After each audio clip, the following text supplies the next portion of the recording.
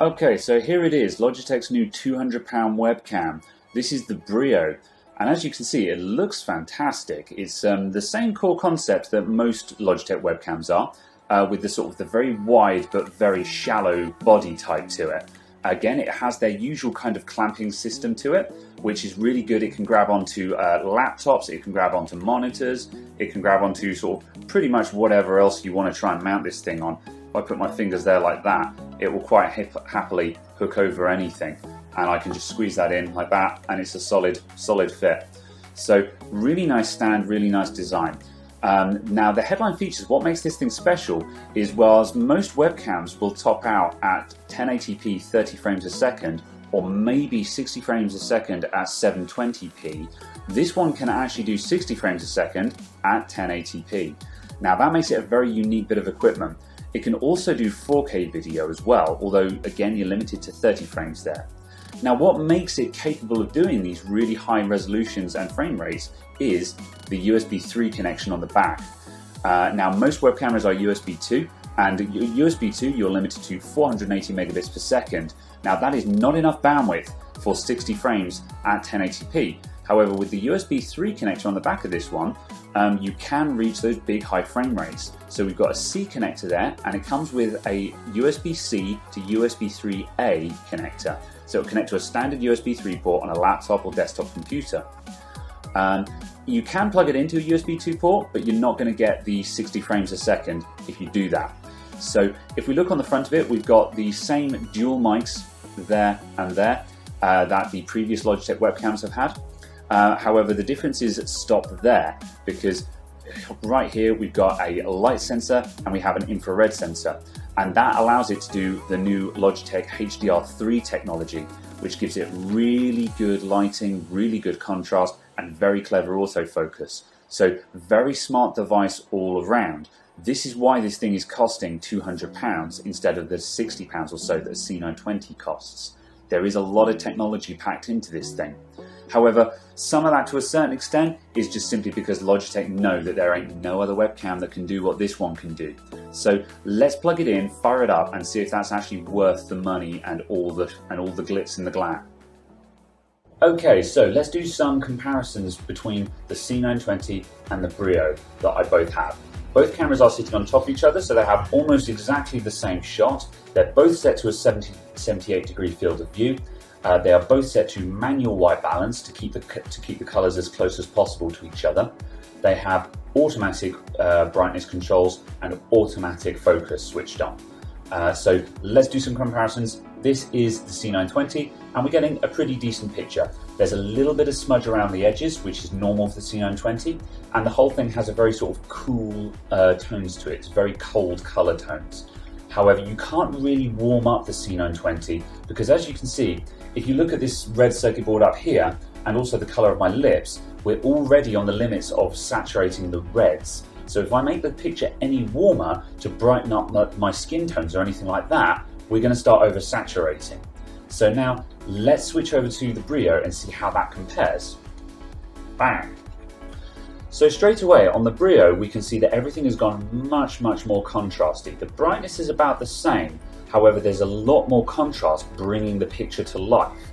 And likewise, my face has gone a much warmer colour. You can see the yellows and the reds on my face. However, my lips have actually gone slightly cooler in colour. They've gone a bit more pastel. And all these circuit boards behind me, those have also gone to much more natural tones. So despite the fact that we're at the same brightness and the same white balance, we've actually got much nicer looking colours. And that immediately is the huge difference that I've seen with the BRIO webcam. You'll also notice that some of that smudge around the edge has actually gone away now.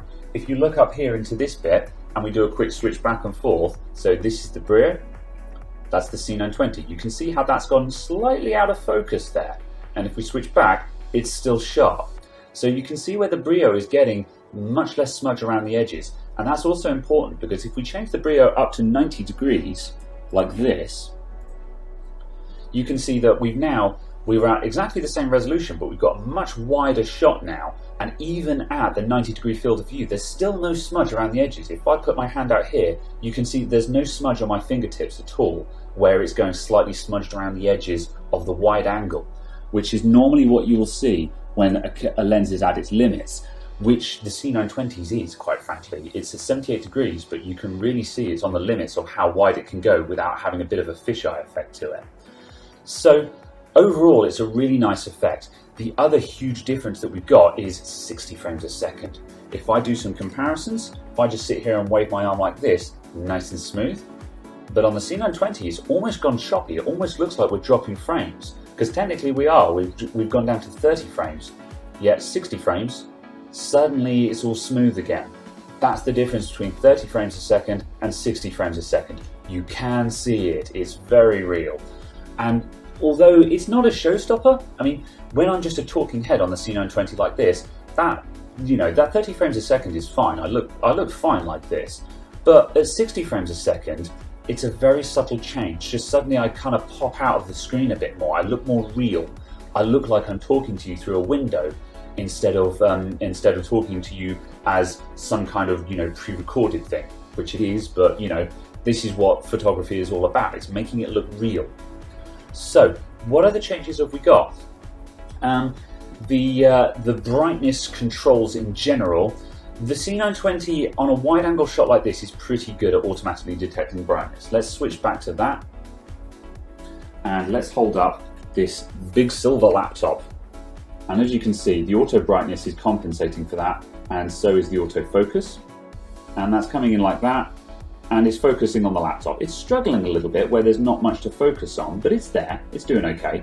If we move that away, it doesn't take too long for it to readjust to my face again. So let's do the comparison on the BRIO.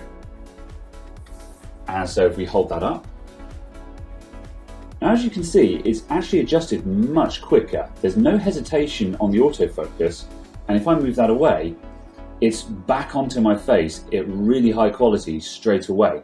So the BRIO is definitely quicker to react because it actually has physical sensors on it instead of relying on the software drivers to manage this.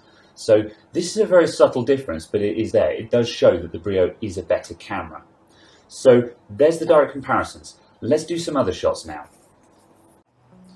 Okay, so let's do a little bit of close-up work. On the normal sort of close-up shots that I do in most of my videos, there's very little difference in it. This is the BRIO we're looking at. And as you can see, its macro focus is also pretty good. And once again, not a lot of smudge around the edges, just a little bit, but nothing that's really noticeable. Once again, the 60 frames a second is really playing into it. So as I move this around, it's very easy to track the motion. It's not harmful on the eyes or anything like that. So what about if we go to super close lens? Let's see how close this thing can go. So right up to there, and I'm going to manual focus. Closer. Okay, and on its absolute nearest focus, that is how good we can get. Now you can see we've got mega smudge around the edges now where we're at a very extreme focus point. However, I'm about 3/4 of an inch away from the lens here, about 2 centimeters. Very close stuff for a normal camera. So that's pretty impressive. And also likewise, there's not a huge amount of light getting to this point now. I don't have a light angled between the subject and the lens. So we're keeping a lot of quality and a lot of visual quality there. Not bad. Okay, let's see how well the C920 can do it. So here's the C920. Again, the normal close shots. And we've lost that 60 frames, so there's a lot more blurriness as I move things around. Let's come in for the super close angle and let's see what we can do.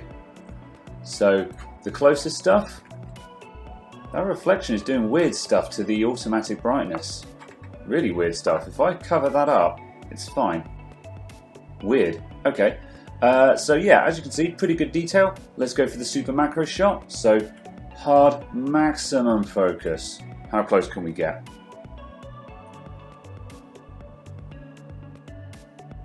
So again, pretty good. It's struggling to find the brightness here.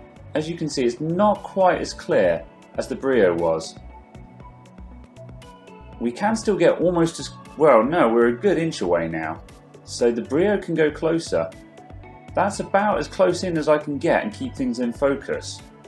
So we can't quite get as close, and we're washing out a little bit to do it as well. So the BRIO will go closer.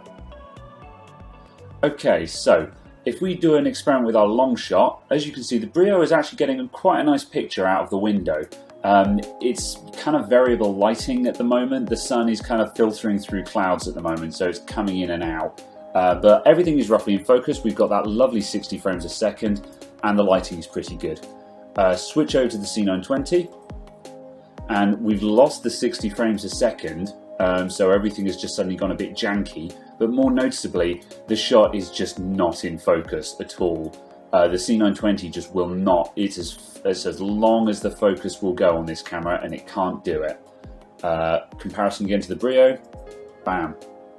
Suddenly it looks like we're switching to HD all over again. So if you're trying to do longer range shots, or if you want your webcam to be a security camera looking out a window or something like that, the BRIO is vastly superior in every possible way. Okay, so for this test we're now recording at 4K downscaled to 1080p, 30 frames a second. Although you're actually seeing it at lower than 30 frames because we're getting on the limits of what my computer can comfortably record here.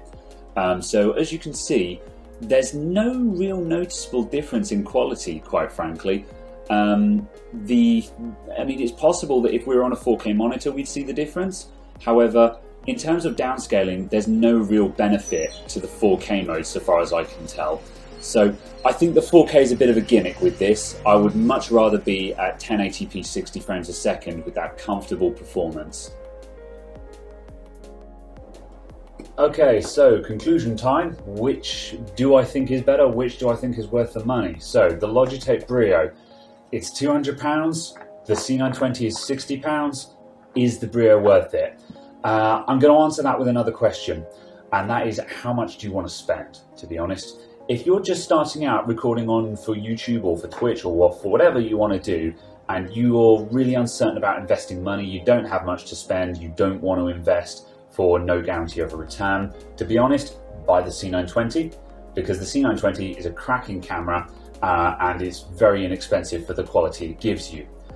However, if you've got £200 to spend and you want as good a webcam as you can possibly get, money's no object, you're like, nope, I'm spending money, I'm going to buy the best webcam I possibly can, the BRIO is the better camera. I mean, we can see side by side here, the BRIO on the right hand side of the picture, it's visually a nicer quality picture, and again, that 60 frames is very indisputable. It really brings things to life. So yeah, I'm loving the 60 frames, I'm loving the contrast, I'm loving the colors. I'm going to be keeping the BRIO as my main web camera from here on out, and that's going to be my main crane camera that does all the detail shots that I use. However, it was not without cost. Overall, I think it's a great camera, but it's too expensive. Other than that, I hope you enjoyed it. I hope this was useful. Thank you very much for watching. I'll see you all next time. Goodbye for now.